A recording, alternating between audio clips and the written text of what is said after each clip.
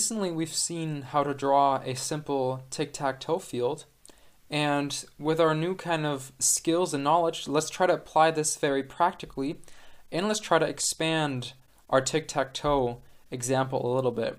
So what we're going to try to do in this tutorial is that we're going to try to create a tic-tac-toe game where we ask two users for input, and every time we print the tic-tac-toe field to the screen, and each turn a user can put in the field where they want to put where they want to put their kind of cross or their circle. So we're not gonna really go into checking for winning and all that stuff yet, because that's gonna take a while, and that would be a very, very intricate example. But we're gonna go and take it as far as printing the final fields after the user has put in an input, and after that, it's really just adding extra if cases and extra checks. But let's just go through it once. Let's see how far we get, and then yeah, we'll kind of sum up at the end. So the first thing that we want to do is, since we're going to be drawing this field a lot, we actually want to create a function that we can call to draw our field. So what we want to do is we want to define a function, and we'll just call this function draw field. And so we define a function using the def keyword to indicate that we're going to define a function. Our function name is going to be draw field, and then we're going to open and close the brackets to indicate that we're going to have some input here. And yeah, so right now let's just kind of leave the input empty. We're going to change this later, but in here we're just going to draw our field. Now we've already pretty much gone over this example in one of the earlier videos where we've drawn the field. It's just that now we're putting it inside of a function. So if you remember earlier, we used two for loops and some if statements to draw the field, but now we're just going to put this all inside a function. So we'll go through this a little bit quicker. We'll still explain everything as we go, but if you want to see this part of the draw field again, I would recommend you go back to that video where we just used for loops and if statements to draw the field, to kind of better understand what exactly is happening. But yeah, so let's just kind of go through it again. And so if you remember, let's just draw our tic-tac-toe field up here. So we start with a space, and then we have a vertical line and another space and a vertical line and another space, and then our next line is going to be our horizontal separators, so we'll have 5 of those there, and then our third line is going to be a space and a vertical line and a space and a vertical line and another space, and then our fourth line is going to be 5 horizontal separators again, and then our final line is just going to be a space and a vertical line and a space and a vertical line and a space again. So this is how our tic-tac-toe field is going to look like. These vertical lines here are vertical separators, these horizontal lines are our horizontal separators, and each of these spaces are fields where the users can put in their values. Yeah, and so we'll just make a range function, and we're going to start counting at 0 rather than at 1. So we'll go 0, and then let's just add some space here so that it's not confusing. So 0, 1, 2, 3, and 4. So these numbers are the numbers that correspond to these rows. So rows 0, 2, and 4 are the rows that have the space, vertical line, space, vertical line, space. And rows 1 and 3 are the ones that have the 5 horizontal dashes, or what we're going to use it for is being the horizontal separators. So these are just going to be the lines of our field, just like we've had before. So let's start off with our for loop. And what we're going to do is we're just going to go for, and we want to create the rows. So we're going to go use the temporary variable row, and we're going to go in the range up to but not including 5, so that we get 5 numbers. These numbers are going to be 0, 1, 2, 3, and 4, because we go in a range starting at 0, which we got by not putting a starting value, going up to but not including 5. So we're going to get the values 0, 1, 2, 3, and 4 for our temporary variable row. And so if we remember from before, we want to check if row, as we see here, if row is even, if it's an even row, we want to print this. So we want to print the space, vertical line, space, vertical line, space. And if it's an odd row, we want to print this horizontal separator. So to check if it's an even row, we want to check if we divide row by 2, do we get a remainder? So if we divide row by 2 and the remainder, and if we compare this remainder to 0, so if we divide row by 2 and the remainder is 0, that means row is even, or that means 2 fits in perfectly into row. So for example, 0 divided by 2, we get no remainder. 2 divided by 2, we get no remainder. Since 2 fits in once perfectly into 2, 4 divided by 2, we get no remainder since 2 fits in twice perfectly into 4. 1 divided by 2, we get a remainder of 1 since we have this one remainder. And 3 divided by 2, 2 fits in once perfectly into 3, and then we get 1 divided by 2, which gives us a remainder of 1. So if our remainder is 0, or if we have an even number, then what we're going to do is we're going to print this line here. And so let's just add a comment here, print writing line. So we'll just call it this. So this, and we'll add the code here in a second. And else, so if row is not even, or if it's not perfectly divisible by 2, we're just going to print out 5 horizontal dashes, like this. So if row is 1 or 3, we're just going to print out these horizontal dashes. So let's go back to this if statement here. And so what we're going to do here is we're going to loop through, and we're just going to print this. If we remember from last time, we printed the space and the horizontal, the vertical line individually rather than printing it all at once. So we used another for loop, and we looped through column by column. So for column in range, and let's also just stick with 5, so going 0, 1, 2, 3, 4. So if we number that, we get 0, 1, 2, 3, and 4. So these are the columns that we have. So this is column 0, this is column 1, column 2, column 3, and column 4. So we see column 0, 2, and 4 actually correspond to the spaces, the writable spaces, and columns 1 and 3 correspond to the vertical lines, or the vertical separators. So here we're going to take on the values again, 0, 1, 2, 3, and 4. So this is column's going to take on the values 0, 1, 2, 3, and 4. And once again here we're going to check if our column is even. So if we divide column by 2 and we look at the remainder, so if we divide column by 2, and if the remainder of dividing column by 2 is 0, so if column is even, so 0, 2, 4 gives us a remainder of 0 if we divide by 2, what we're going to do is we're going to print a space. Now remember I said we're going through this a little bit quicker because we already covered this in an earlier video and we don't want to kind of repeat all of this. So if this is a little bit too fast or you want to go over it again, I would recommend going back to that video, checking it out, really going through what we're doing. But this is just kind of a short recap session for printing this field. And if our column is not divisible by 2, we want to print out, or else we want to print out, the vertical line. And now we also remember that we need to put in the space, we need to have spaces here, or we need to have no separation so that we stay on the same line. So we need to change our end, and instead of putting a new line, we just want to stay on the same line and not add any extra special separation. We also need to change the end here to be no extra separation, just kind of continue where we left off.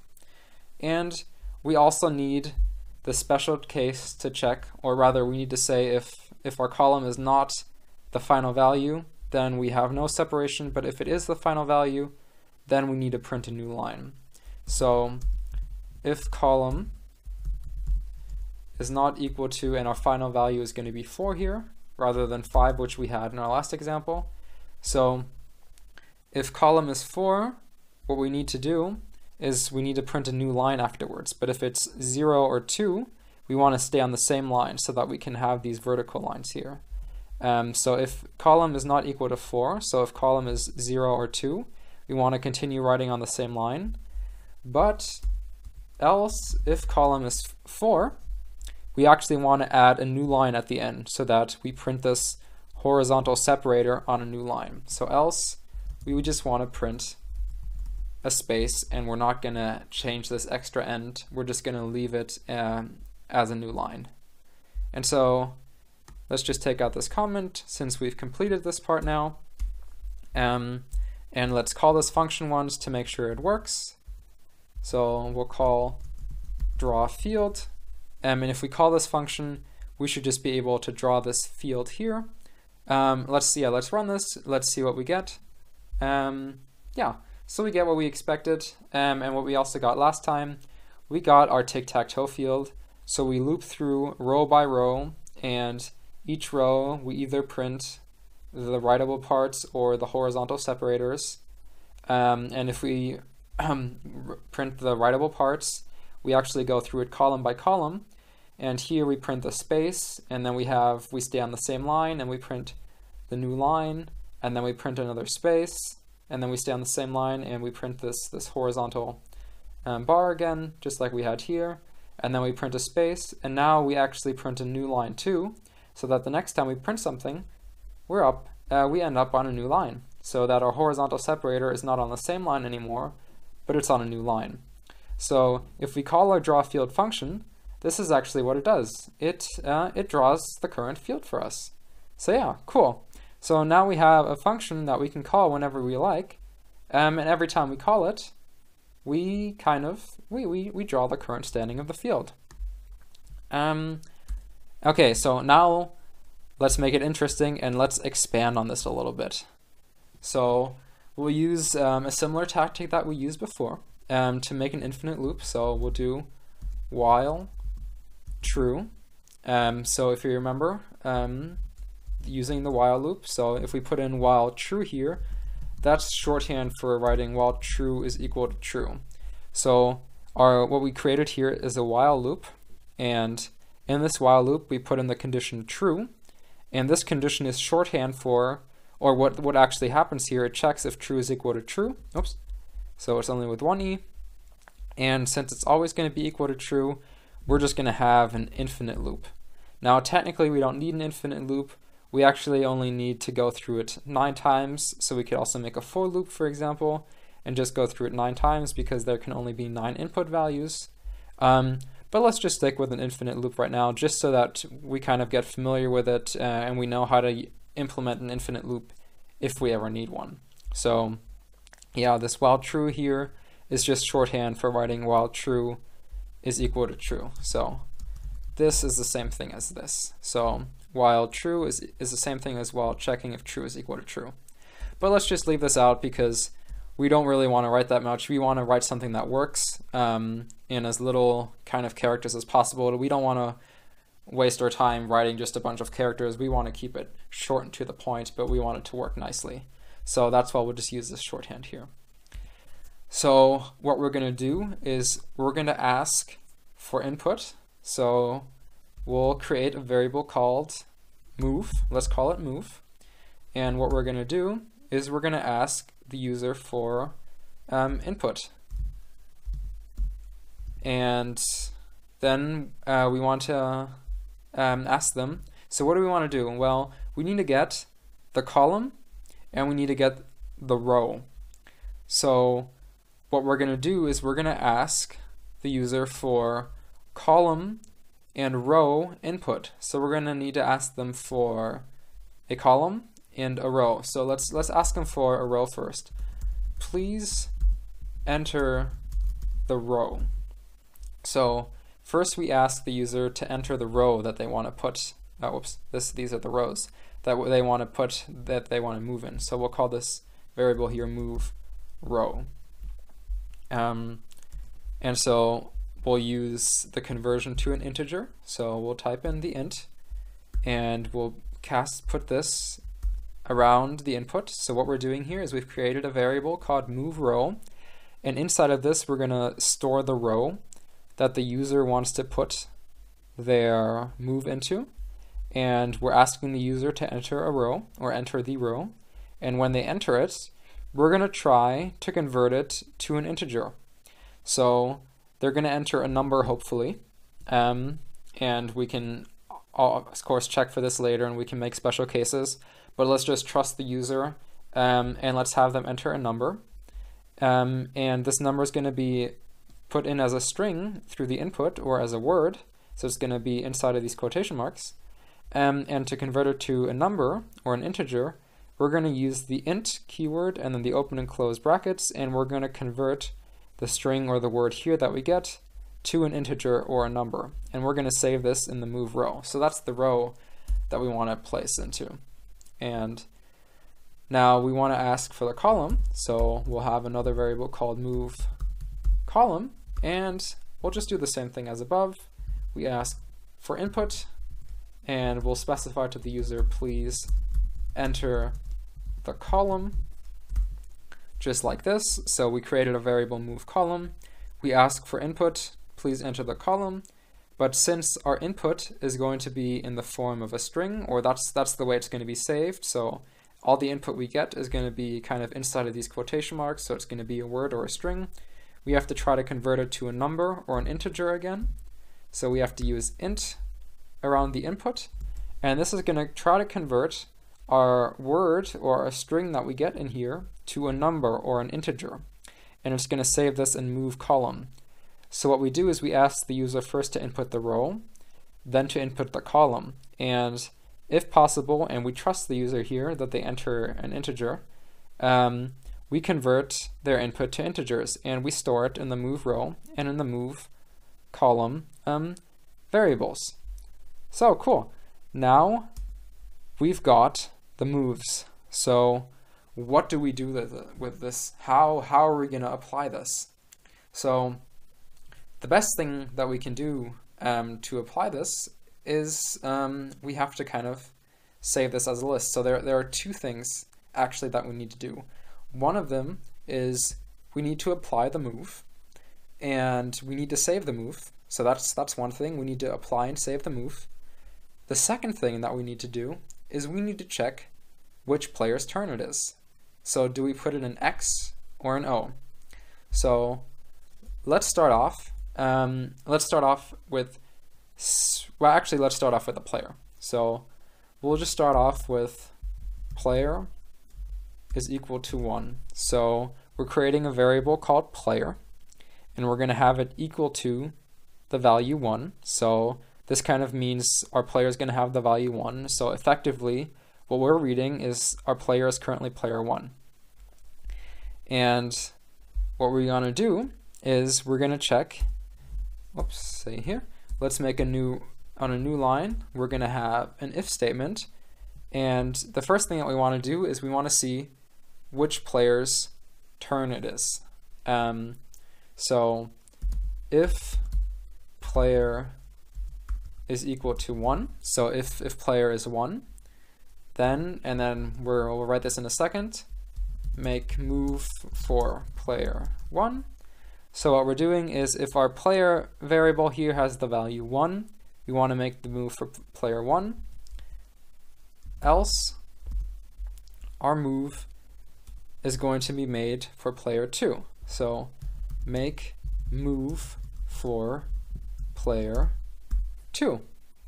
So what we're doing is we've created the player variable, and we've asked for the move of the player, that's the row and the column, and we've checked for, and then we're checking which player's turn it is, and we make the appropriate move.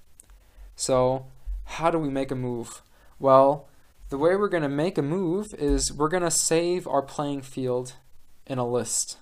So what we want to do is we want to keep track of all of this in a list. So we'll make a list, or we'll create a variable, and inside of this variable we're going to save our playing status, so or our playing field, or our current field. So current field is what we'll call our variable, and our current field is going to be equal to a list. And inside of this list, we're just going to save, we're just going to have all of these values here. So inside of this list, we're going to have our first element, so element 1, then we're going to have element 2 and element 3. So we're going to have 3 elements, and we'll just have it so that each element corresponds to a column.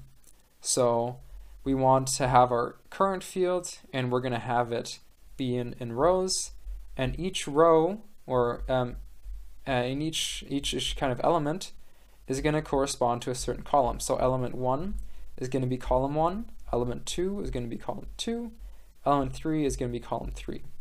So how would we do this? Well, element 1, for it to be column 1, it actually needs to save 3 values. So how are we going to save 3 values in one element?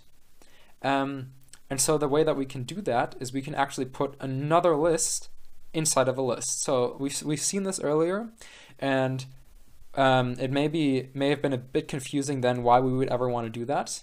But we're going to do it now, and we're going to see it's actually really, really practical in this case, because it really lets us keep track of our playing field in a kind of, it lets us kind of have a better picture of it. So the reason that we're doing all this formatting is because it helps us imagine it better.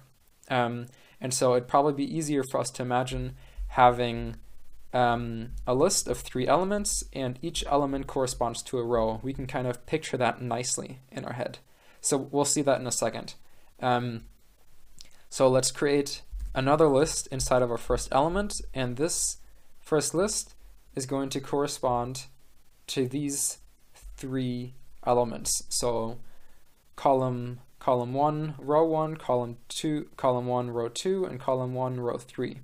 So we're just going to have our standard values in here, and let's just have the standard values be space, so kind of empty. So our 3 elements are going to be 3 spaces, like this. So just like we've had up here, our current playing field, or our current row, or the current column that we've created is the first one, and our column value 1 for row 1 is just empty, like it is right here. Our column value for row 2 in the first column is also empty, and our column value for row 3 in our first column is also empty.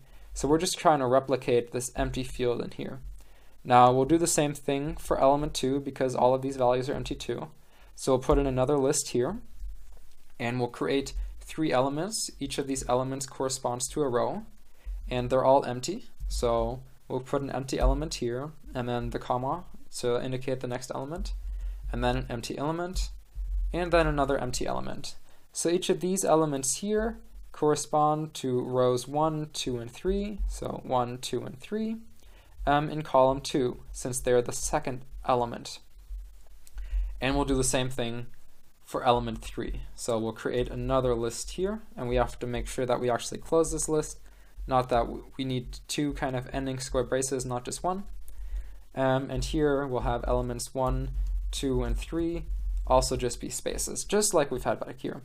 So this may look extremely weird at first, but give it some time, try to look at it, try to understand what we're doing. So I'll explain it one more time, but it's really useful if you can kind of picture this in your head. So that the whole point of the way that we're formatting this is that it's easier for us to kind of imagine.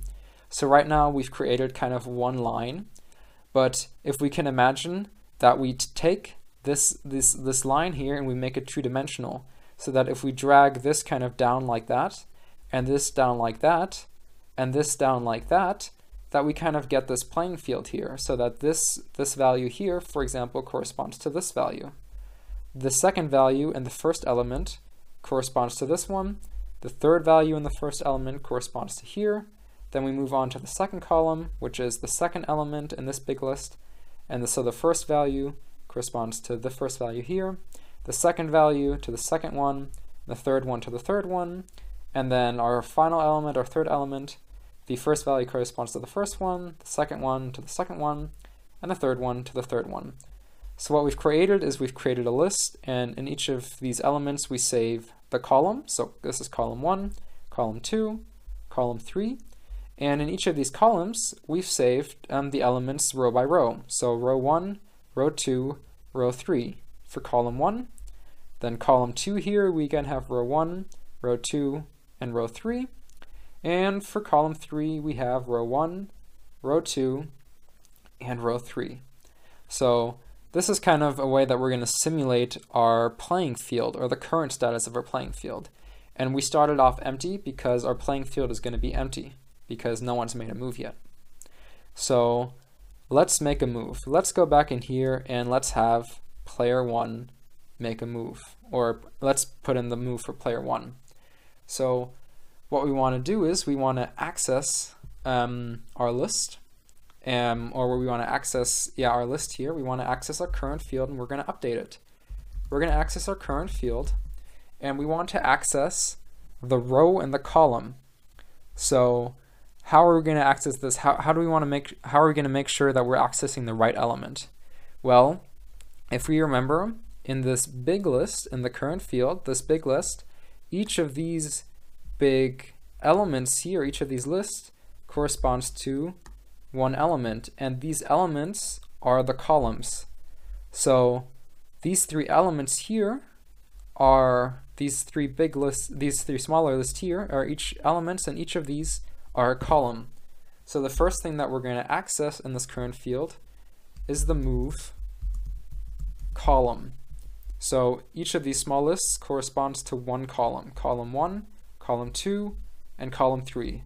Column 1, column 2, and column 3. So that's why the first thing we need to access is the first column.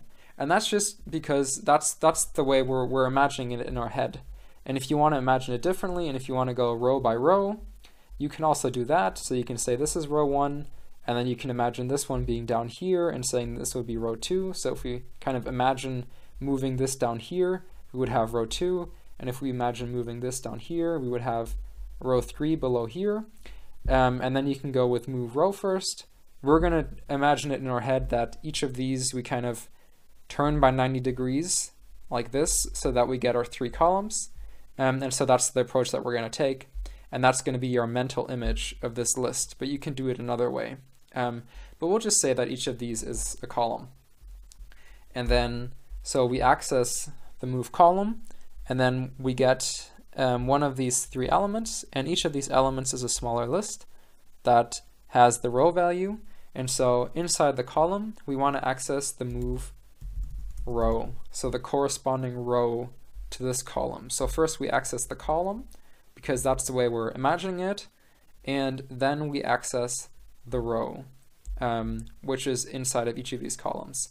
So again, column 1, column 2, column 3, row 1, row 1, row 1, row 2, 2, 2, and row 3, 3, 3. Now, technically in terms of indices, it would be column 0, column 1, column 2, and row 0, row 0, row 0, row 1, row 1, row 1, row 2, row 2, row 2. So that's how it's like in terms of indices, but for practical terms, it's also just columns 1 through 3 and rows 1 through 3. So you just have to kind of also make that conversion in our head, that we have the first row is actually index 0, for example, just because we start counting at 0 in programming. But yeah, so we're going to update the column and the row in our current field, and we're going to assign a new value, and let's give player 1 the cross. So our current field is going to be a cross for player 1, and if we do the same thing down here for player 2, so we just access the same thing, we just do the exact same thing here. We want to access the column and the row. So in our current field, we access first the column, because that's the way we're imagining it in our head. If you want to do it row by row, that's fine. You just have to switch these two, and you kind of have to keep track of that. Yeah, you have to keep track of that up in here, but we'll just do it column by column. So we'll access the column. We'll imagine that each of these is one column, and then we want to access the row. And in here, we'll just put in a circle, or the O. So if it's player's 1 turn, we'll put in current field 1, or we'll put in an X. And if it's player 2 turn, we'll put in an O. And since we want to alternate players, if it's player's 1 turn and they make their move, now player is equal to 2. So in player 1, what do? Well, we have a move, and then we check if it's player's 1 turn, and if it is, they make the move. And now we change the player to be equal to 2. So now it's player 2 turn. And if it's player's 2 turn, they make the move, and now we change the player back to 1. So if it's player 1 turn, make a move, put in the cross, player 2, now it's player's 2's turn. And if it's player's 2 turn, we make the move, put in the O or the circle. Now it's player's 1 turn. And since we're using the else statement here, if we execute this if, we're not going to go into this else, so we don't have to worry about having a player 2 here and then overwriting what we've had before. So if it's player 1, we'll execute all of this, and since we only have an else statement here, we'll skip it if we executed the if, and then we'll just kind of start the loop again from the beginning, and then player 2 can put in their values. So now we've done that, and we can run this, but we haven't really linked it to our board yet. So that's what we'll do next. The next thing that we're going to do is we're going to link it to our board. But let's just run it once, see what we get now, and then yeah, let's move on from there. So we see here, please enter a row. We're going to have row 0. Please enter a column 1, and well, nothing happens now because we're not really doing anything else, but we're asking just for the row and the column, and then technically we've made a move, but we're not really seeing it yet. So maybe let's add some print functions to kind of see what we're getting.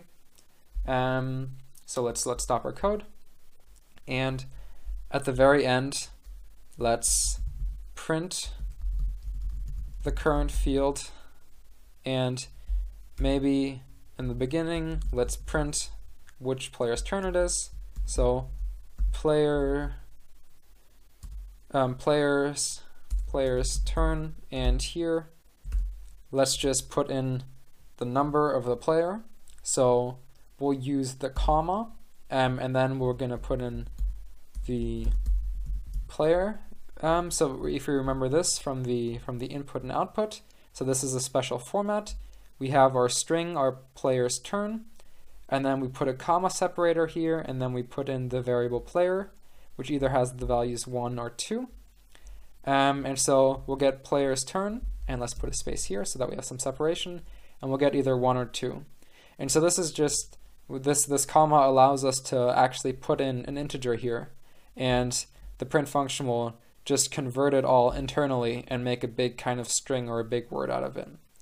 So yeah, and maybe in the beginning, let's just also print the current field before we even enter the loop, just so that we can see everything that's going on. And maybe let's also add a new line after each of these input requests, also just for formatting. So we're just making it a little bit neat right now. Let's run the code. We'll get some, and then we'll see what we get. So first we get the list, the empty list here. That is, if we make this really big.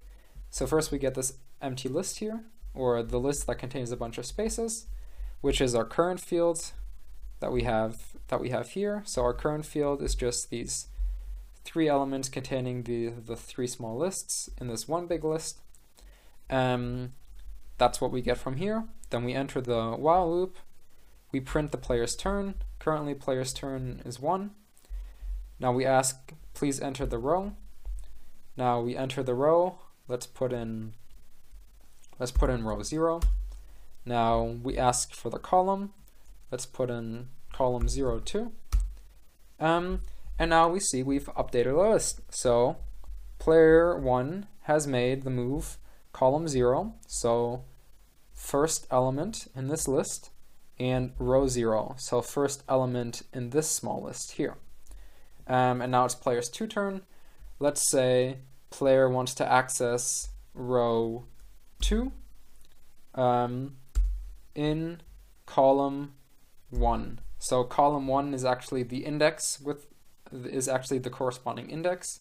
So 1 here actually corresponds to column 2, and 2 here in the row actually corresponds to row 3, if we think of it how we counted the rows before.